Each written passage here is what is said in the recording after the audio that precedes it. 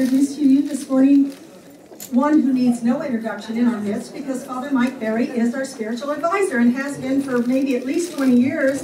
And so we are so grateful to God for Father Mike Berry. And we thank you for coming today, Father, to be with us. And Father's going to teach us on inner healing and the different aspects of that. And after he does that, then we'll break up into our small groups. Okay?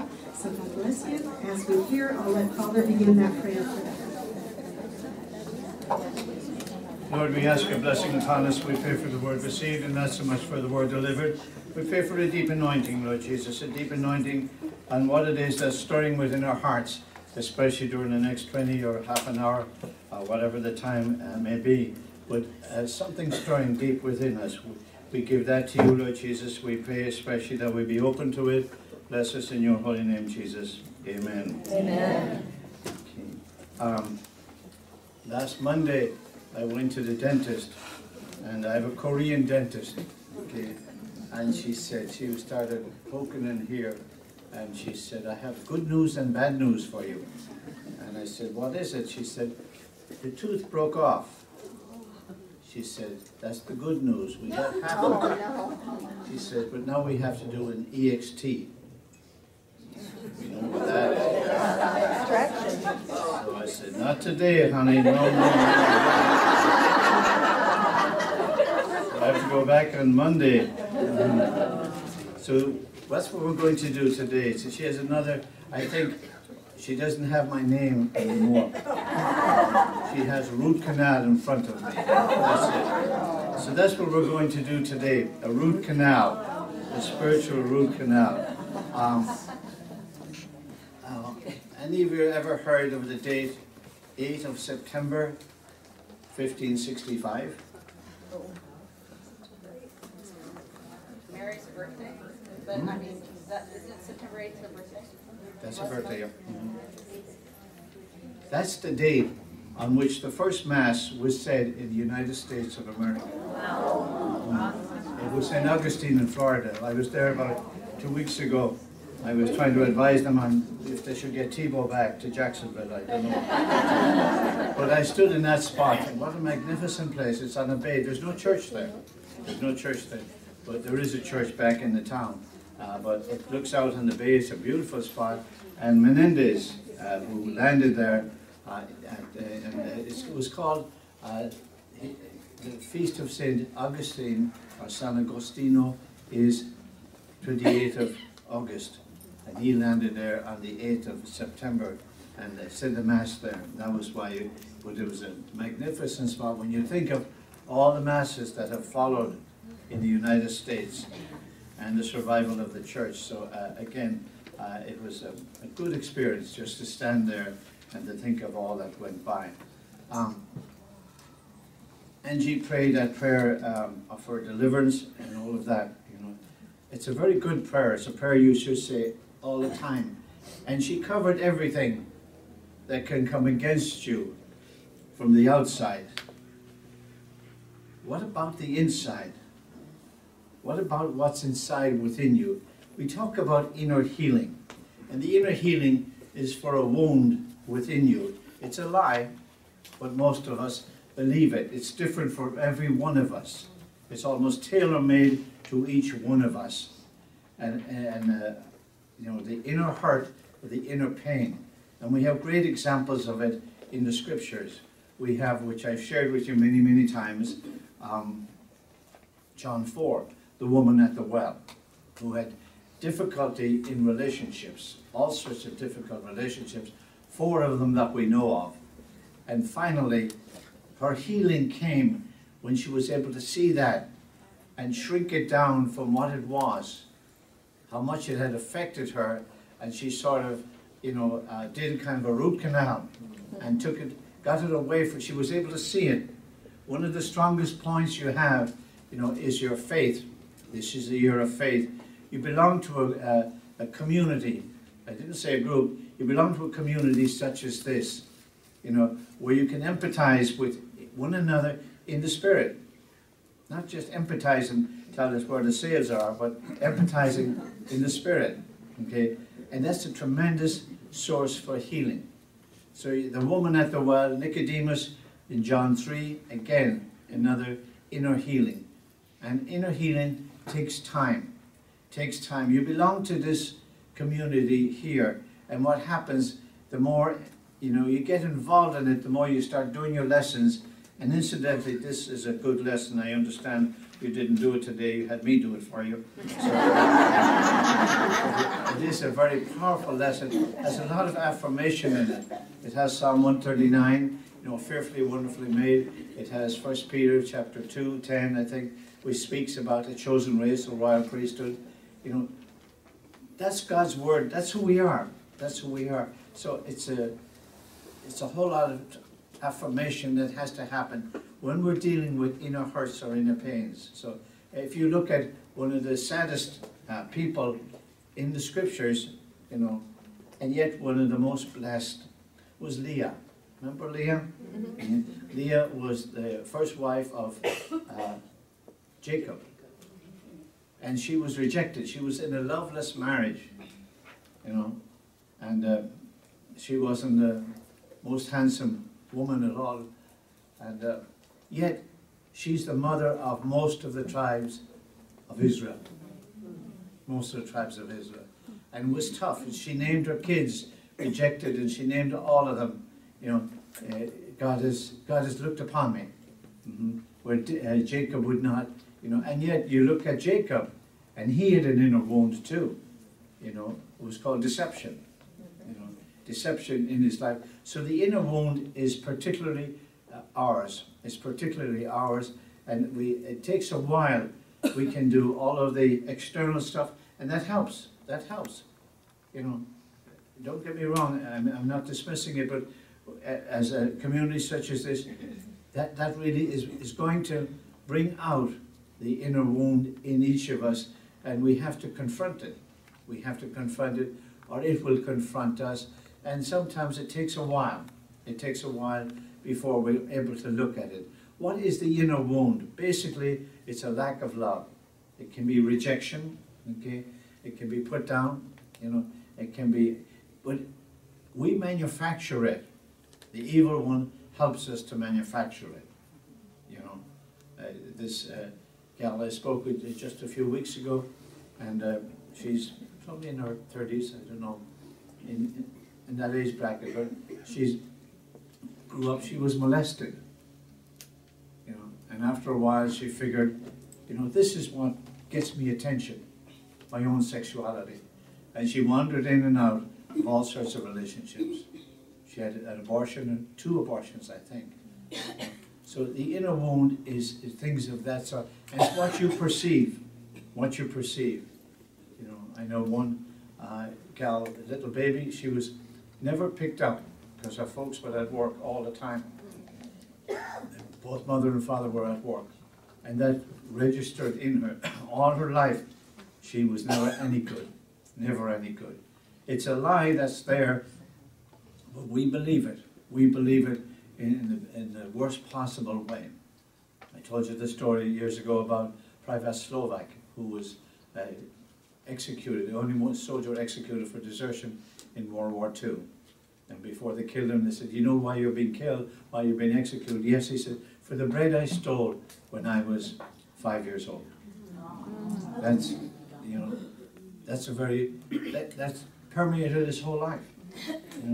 Nothing good can happen to me. Nothing good can happen to me. If I get by, I'm okay. I'm okay. But deep down, there's a contradiction. And the evil one will use that. The evil one will use that. That's an open door. The only one to close it is ourselves and the Lord. Okay? And so many times people will try to, figure out what it is. But, you need to see it. You need to be able to identify it and own it. Okay, then once you own it, now what are you going to do about it? Okay, so identifying it, many times, I told you that story too about the gal who was in her 50s, and we used to pray over her, nothing. And it was that her brother, looked upon her naked, and that was not the wound. The wound was her father committed suicide in front of her. And it has a lot to do with parents, with parents, or with what we perceive. Another gal, her sister got all the attention, and she didn't get any. Okay? Don't be like your sister. Your sister's giving us nothing but trouble, nothing but trouble. So stuff like that comes into your life, that comes into your life, and we believe it, and it seems to repeat itself in our lives. It seems to repeat itself in different situations. You go to work, and you don't get on at work. Things like that happen there. You meet rejection again. You go through a divorce, and really, it's not his fault. It's really my fault. It's really my fault. Because, I'm no good. I'm no good. It's a lie, but why does it have such a root within us? It has a root within us. And it can be something, as Angie intimated, it can be something that comes from the family. It comes from the family, way back.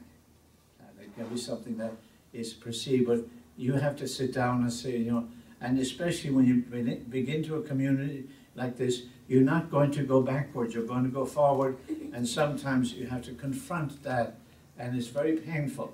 It's very painful. It doesn't come out without tears. It doesn't come out without tears. And it may take a while. It may take a while for it to come out. I'm going to introduce to you now something that you may have heard before, but it's going to confuse you. It's going to confuse you, and you'll have a lot of questions. You'll have more questions than you will have answers. And that's an inner vow. An inner vow. People make inner vows. They make inner vows. What is an inner vow? Okay, it's a vow that you look at your belly button and you make one. Just want to see if you're still awake. Example of an inner vow. This girl was a child. She was the eldest of 9 children, and when her mother got pregnant, everything came on her shoulders, and she handled it quite well, except for her brothers. Her brothers gave her a tough time, and she said, "You know what? I'll never have a boy child. Never have a boy child." And she got married and had two children, 2 little girls, 2 miscarriages, 2 boys. That's an inner vow. Okay, we bind ourselves. We may not mean it at the time. We may mean it at the time. We want it to be over and done with. Okay, an inner vow. This gal, she was engaged to be married twice, and both of them broke off. And she went in and she was talking to this counselor, and he said, "Well, what was your dad like?" "I never knew my dad. I never knew my dad." "Well, I did, but I didn't.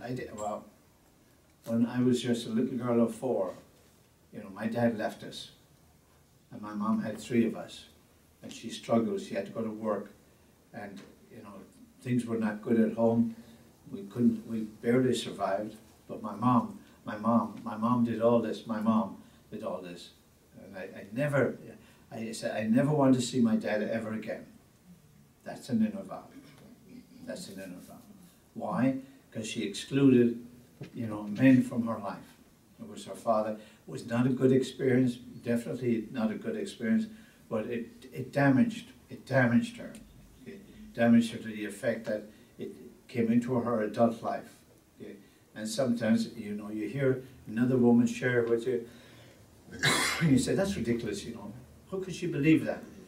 But she does, because it's got a root within her person, within her personality. Within her personality. We have situations that happen with molestation.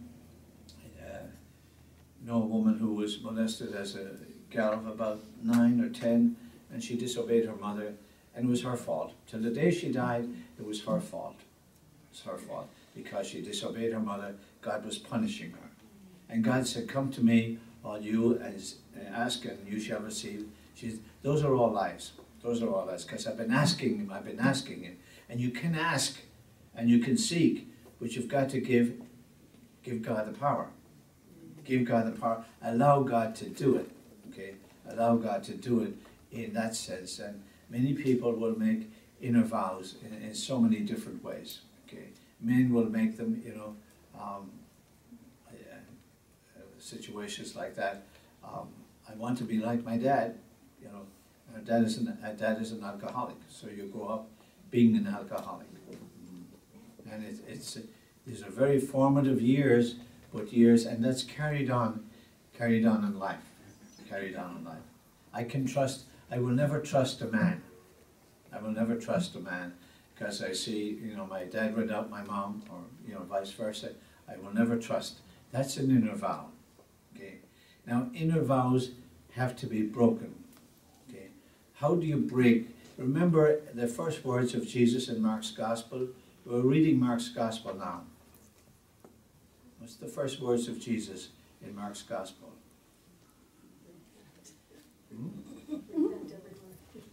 You have the first word, repent and receive.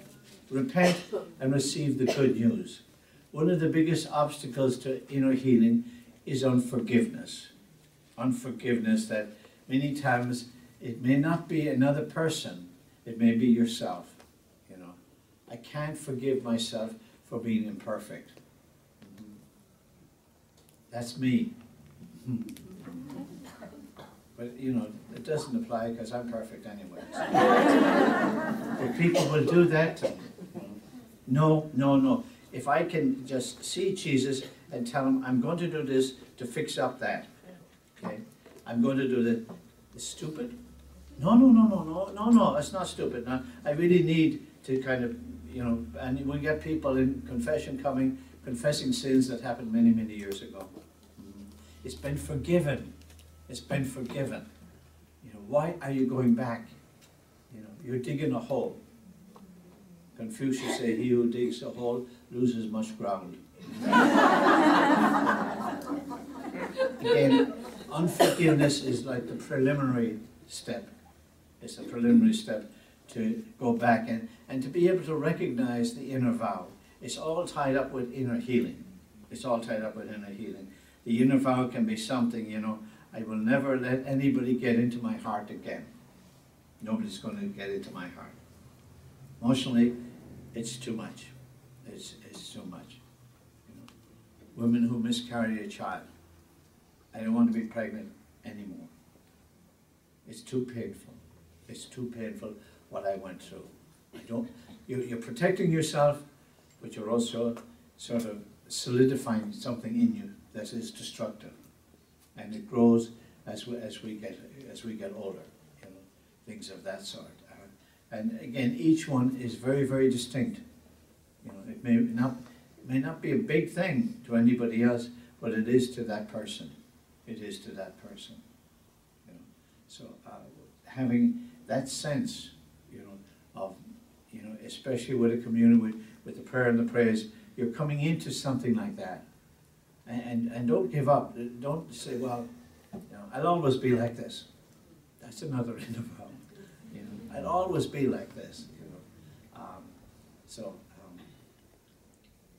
we get it all the time. I do Richard's Vineyard retreat work, and we get people. I've done the worst possible thing.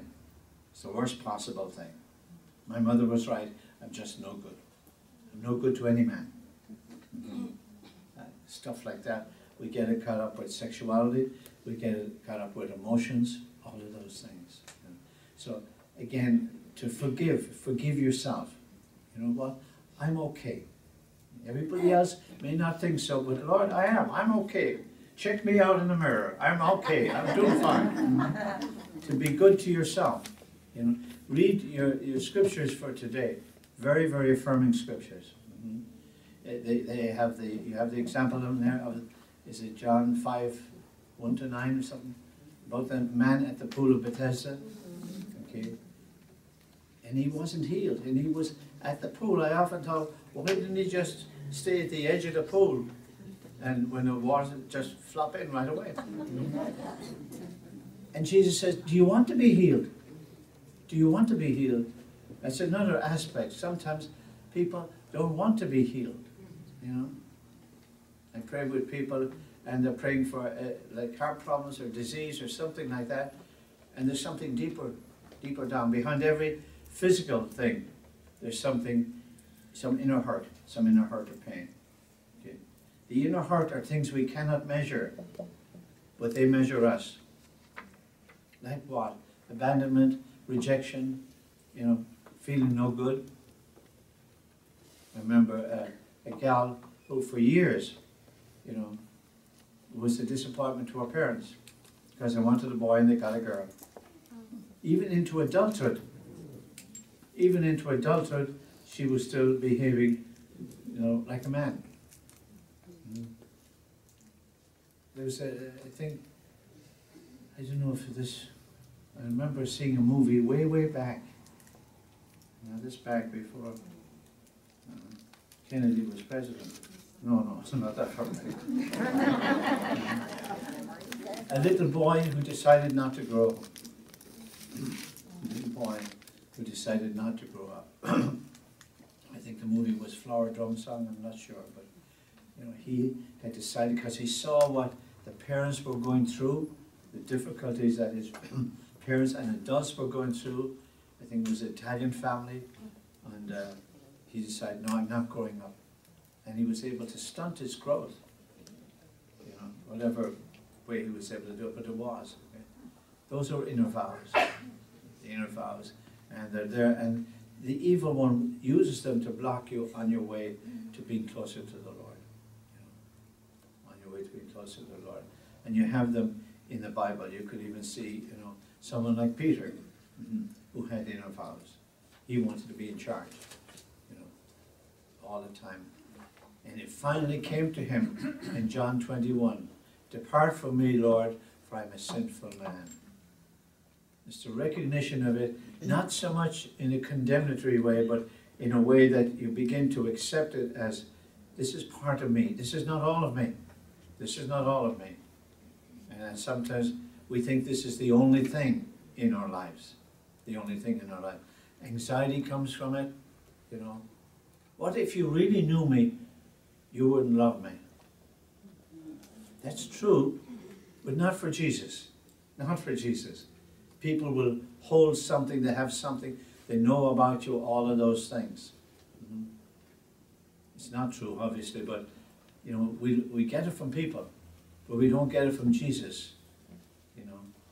First reading on Sunday, Jeremiah.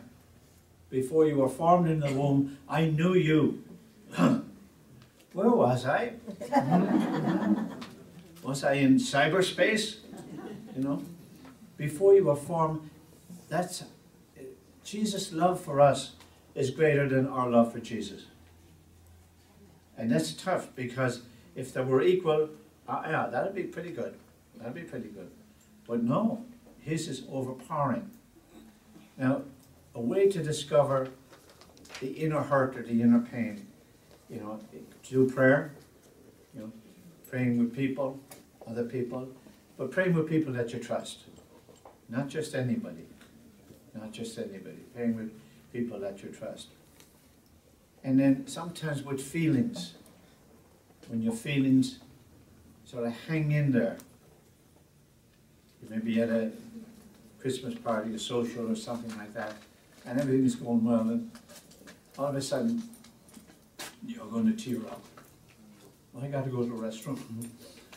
So you're in there crying. Something has hit you. What you need to do is, after that, when you get time, describe the feelings in writing. Describe them in writing.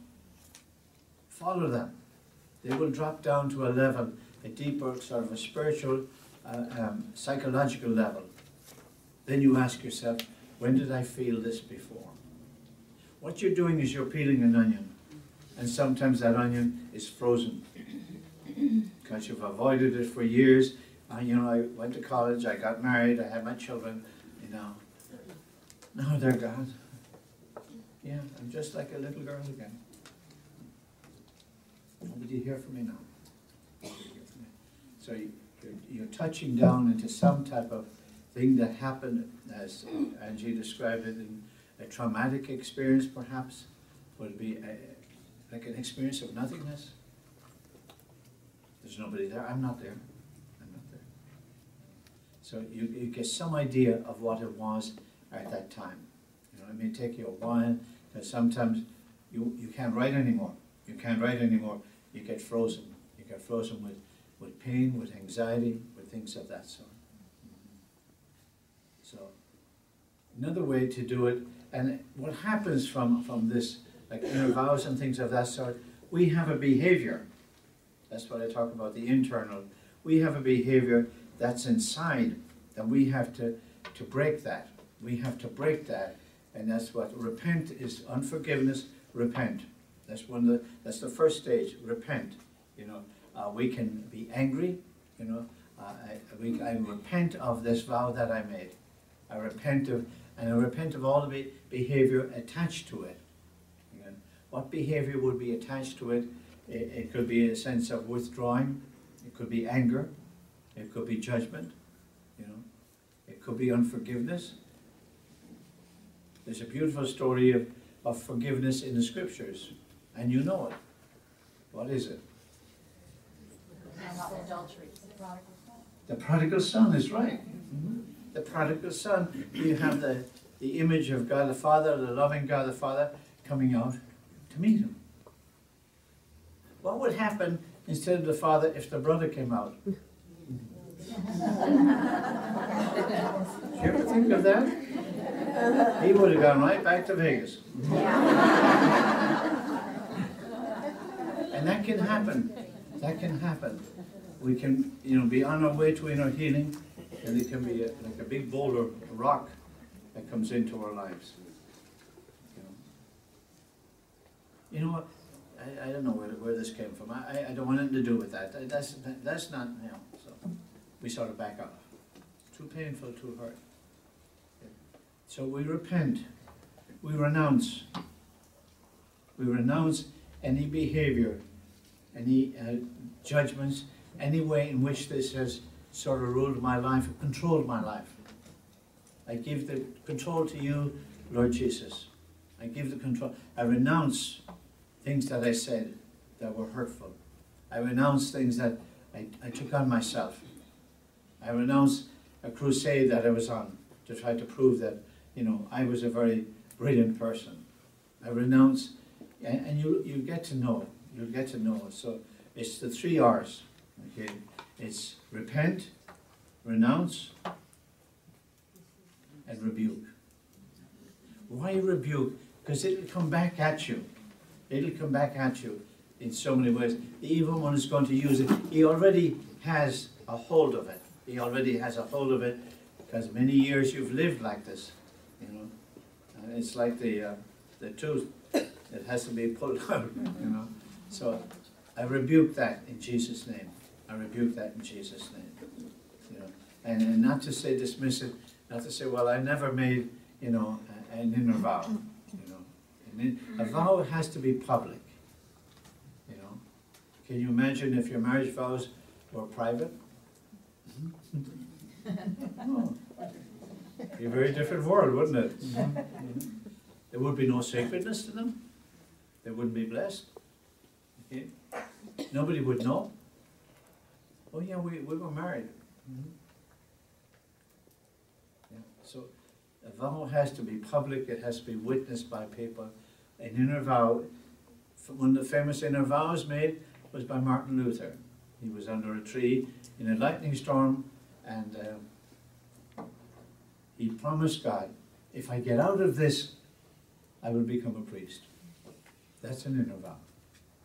It wasn't a calling from God, it was a calling from Martin himself. I have to do this. We make promises. Lord, if this shining light behind me is not for me, I promise. And you don't do it then, and 2 months later you get a worse ticket than that. No, but, see what we're doing to ourselves? We're binding ourselves up. Okay? We're not allowing God to be God. From the outside is the prayer that was said originally, but also from the inside. The fact that you're fearfully, wonderfully made, according to Psalm 139, the Isaiah quote in here, all of these are God's words to us. God's words to us. Remember, first chapter of Isaiah, first chapter of Jeremiah, it's the call on their lives. There is a call, there's a deeper call in our lives than there was on the life of Jeremiah. Why? Because we've been saved by the Lord. We've been redeemed of the Lord. And sometimes it's a self-destructive element that comes in. You know, we have psychiatrists, we have all of those people we go to, you know, but rarely do they find that inner stuff that's inside. Okay? And it's in every one of us. So one of the ways, once we discover it, and to renounce even the behavior attached to it.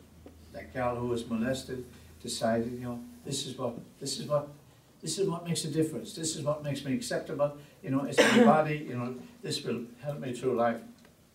And she found out, well, all of that. It may have been, you know, a very fun life. She said, but it wasn't. It wasn't. She said, there was nobody in here. There was nobody in here. She said, and yeah, she says, I lapped it up, you know, drinking and all of that. She said, but it was no life. And but the Word said, yeah, that's the life. That's the life. We see it all the time, portrayed through the media and all of those things. You know, so again, the inner hurt, the things we cannot measure, things that are there almost like our skin, the skin on our body. Okay? And we have to begin to bring the power of the resurrection, bring the power, the year of faith. You know, greater is He that's in me than he that's in the world. But that He that's in me, deep down, has to rise. We have to give the Holy Spirit that power to be able to look at it. And it's not a pretty sight.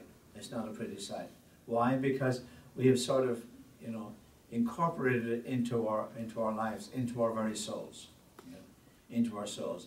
And again, you know, God has a better plan for us. God is, you know, He doesn't want us to be wrapped up in negativity, in self-condemnation. Neither do I condemn you. You may not know this, but supposedly, I was reading recently, Mary Magdalene made a pact with the devil. You know, pact with the devil. And the Lord freed her from that. Has anyone known there is no condemnation in Christ Jesus? Then why would we condemn ourselves? Because you don't understand, Father. You don't understand what I've gone through. And honestly, no, I don't understand. But you do. You do, and that's what the power of the Spirit is doing. You know, that's what the power of the Spirit, and especially when you're in a community of the Holy Spirit. You know, you think that this just started and lasted all these years, you know, for a nice place to learn songs? No, it lasted because the Spirit of God, you know, has not only blessed it, but increased it, has brought you into a sense of freedom. Of freedom. What's the first thing that happens once you join up? I don't know. What are we doing? Go back to school again? All of these... The Lord has a purpose. And the purpose, you know, the Scriptures, they're hammering at your heart. They're hammering at your heart. And again, you know, so condemning yourself, this is who I am.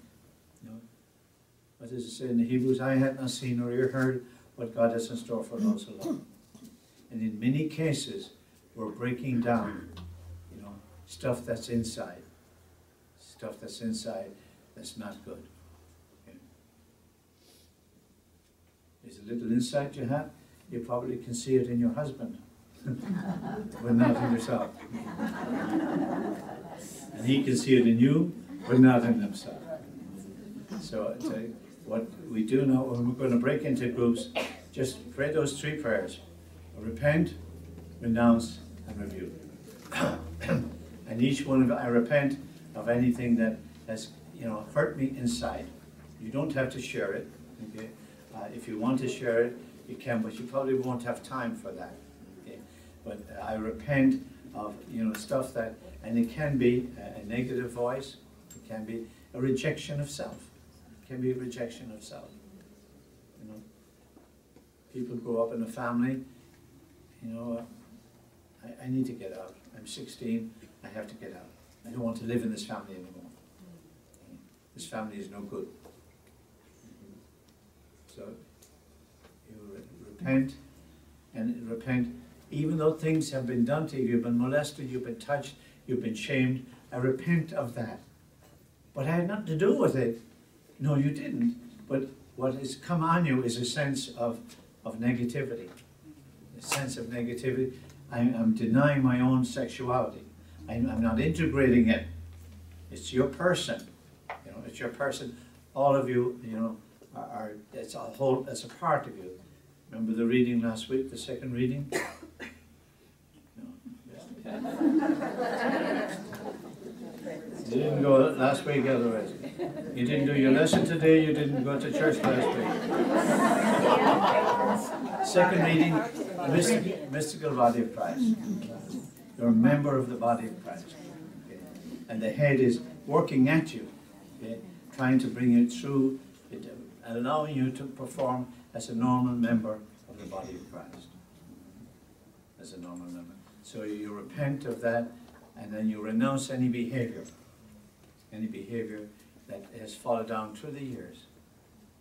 And then you rebuke anything that's coming against you. The rebuke has to go on, because it will come back at you over and over again.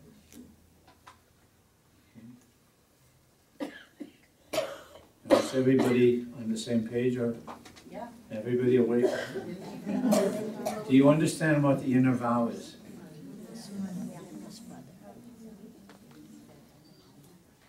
They're all lying to me. They're all saying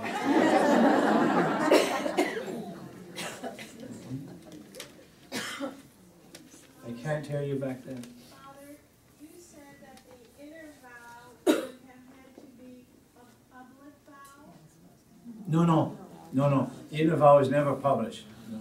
The inner vow is between you in your person.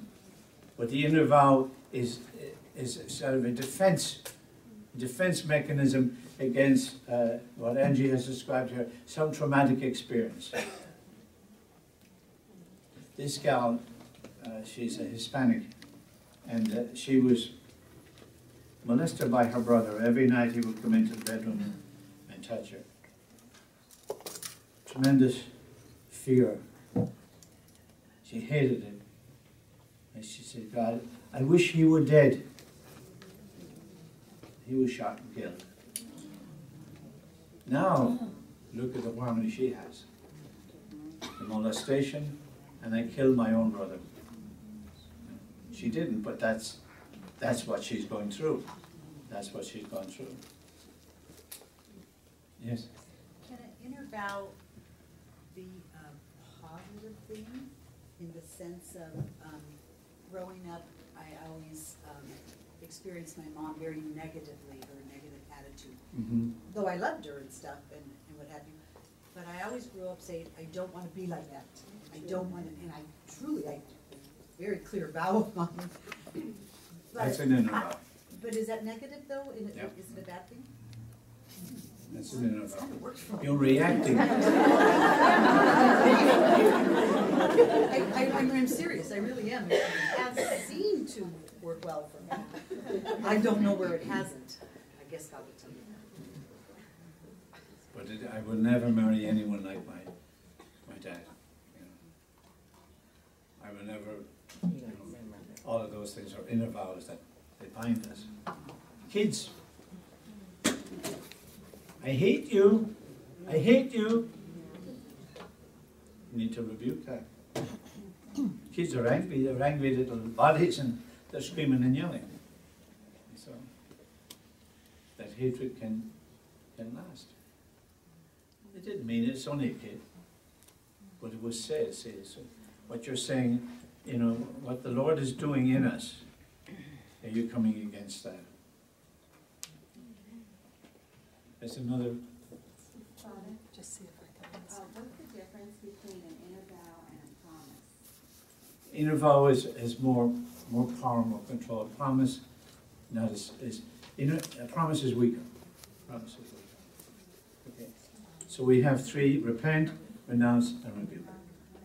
And before we dismiss, if I could just say one thing about an inner vow, is that an inner vow sets your will, which is why even when you said, I don't want to be like my mother, the inner vow is setting your will against God's will, which is why you need to repent. Okay? You're setting your will. I don't want God's way, I want my way. Okay? And so the inner vow sets us against the will of God. So we need to repent and say, Lord, I want your will in my life. Maybe you want me to be like my mom in certain areas. Maybe I want to be like my mom in regard to hospitality, but not in other ways. But you have to release that inner vow to Jesus. You repent of it. That's how you break the inner vow. And I think I've shared this before, but I'll share it again. An inner vow is like being on a railroad track. When you're on a railroad track, the train only can go on a railroad track. So it's going to take you there. And if you try in your own humanity to get off that track, you've already made the inner vow. The inner vow is going to bring you right back, because the train can't run any place else except on that track, and that sets you in a particular path. Maybe a place where God does not want you to go. Okay? So an inner vow is setting you against the will of God, and so because we do want the will of God in our lives, that's why we need inner healing. Okay? Does that help, Father? Why didn't I think of that? But that's a good distinction. You know, the will. Is it my will or God's will? Yeah. I think that's key to answer you. Okay. The teaching today was kind of deep, and it takes a while. We just touched the surface. You know, it's deeper than that. There's a lot more that goes into that. So some of you may have concerns, and just keep those 3 R's in mind. You know, repentance, renouncing, and rebuking. Keep it in mind. And again, this thing didn't happen overnight in you. It'll take a while. It will take a while for you to have a sense of God achieving something. You know, the only bad news, sometimes it gets worse before it gets better. So that's not a, and then also it was a good thing that Angie said there. You know, is it my will or God's will? And that's a good clue to the inner vow. Is it my will or God's will? And sometimes, as much as we say things, you know, like you say, can it be positive? Yeah, it can be positive, but am I taking control over it? Or am I leaving it to God? And that's one of the reasons many times why inner healing never happens, or when any type of healing never happens, is we still have the control. We still have the control. And when we think about, you know, the words in Scripture, all of them, you know, do you want to be healed? You know, and you know, it was obvious to Jesus that maybe he didn't want to be healed. You know, Bartimaeus, you know, Jesus said, what do you want me to do for you, Lord, that I might see? You know, the lepers, if you will to do so, you can make us clean. So it's always coming toward Jesus and letting Jesus be Lord, and not having things. Another inner vow can be your sins. I can't be healed because I'm a sinner. I can't be healed because I'm a sinner. And think of it, all those people, you know, that were healed in the Scriptures, they were all sinners. So you're eminently qualified. So things of that sort, those are, and the whole inner structure of the soul, the inner structure of the soul, you know, in Augustine's words, you know, we're made for Christ. We're made for Christ, and Christ can't do anything more. He's already done it for us, and we need to be able to embrace it. Repent and believe the good news. You know, repent is coming up to Lent, Ash Wednesday. Key words: repent and receive the gospel. You know, and it's that sense of allowing, as a scriptural community, allowing God's word to have impact upon us. His word is mighty if we will allow it to impact upon us. You know, I think of, you know, what Saul had, some type of an inner vow. You know, who are you? I'm the one you're persecuting. I'm Jesus of Nazareth. He never realized it. So there's a combination of all of that. As soon as he asked him his name, he was, you know, giving over to him. So, especially, and to realize, you know, things that will come to you now, that you have some idea of it, and don't be afraid of them. Don't feel, well, no, this happened to me. I am, you know, You have power over it. You have power over it because of the Lord in your heart. The Lord in your heart. And things that, you know, you may look back on all the time instead of looking forward. The Lord is leading you forward. And no matter what you've done, the main thing is you have survived. You've gotten here. And you're not here by mistake. Okay? You're here because, you know, God had you here. God has, and He has you here. So, again, to realize it, and, you know, sometimes some of the language used may confuse you, you know. There may be a bond. You know, this past year, SCRC was very taken up by this, the Southern California Renewal Communities, with the whole sense of exorcism, possession. Okay? Possession. You're possessed only when you're driving the freeway. That's the only. Other than that, you're not possessed. But there's a big difference between being possessed and deliverance. There's a big difference between possessed and deliverance. To be delivered means there's some part of you that is not really with the Lord. And it can be anger, it can be, you know, any of the 7 deadly sins. Okay, it can be a sense of, you know, of depression, totally overcome by depression. You know, a gal who used to work from home on Friday afternoon, get into her pajamas, wouldn't get out of them till Monday morning when she had to go back. There was no life other than the job, you know, things of that sort. So deliverance from that is a type of, you know, it's much bigger. You know, external healing is easy because we look at, you know, the cancer, the heart problems, the kidney problems, whatever it is that has to be healed. We can identify that. With the stuff that's inside, we may misidentify it. You know, we may think it's this, and it can be something far deeper. You know, so to be patient with yourself and be good to yourself. Be good to yourself. Don't get into a sense, well, you know, I've got to do this inner healing today. You know, but I'll take a shower first and get all this stuff off of me. And no, take your time with it. Be patient. God is patient with you so far. You know, so you be patient with yourself. I have a little story for you before I finish. The story is told about somebody in Dublin. You know, there you are, Dublin. And in Dublin, they're very grand in Dublin, very grand. Yeah. And they have this street, they have the odd numbers on one side, the houses even on the other side. And this gal was listening to the forecast and they said, tonight we'll have 6 inches of snow in Dublin, and we want you to park on the odd side of the road so that we can plough the even side of the road. And about 2 days later they said, tonight we're going to have 9 inches of snow, and tonight we want you to park on the even side so that we can plough the odd side.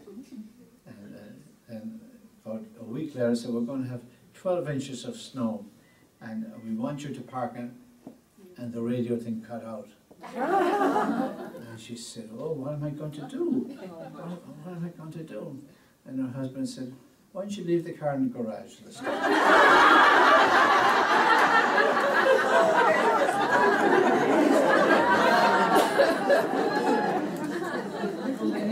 Well, we thank God for Father Mike Perry and the ministry, and I think that will stir in our heart, Father, for some time, and we'll just grow in, we'll keep growing in holiness, amen. And so, Father, we thank you for this meeting, and we say together, glory be to the Father, and to the Son, and to the Holy Spirit, as it was in the beginning, is now, and ever shall be, world without end. Amen.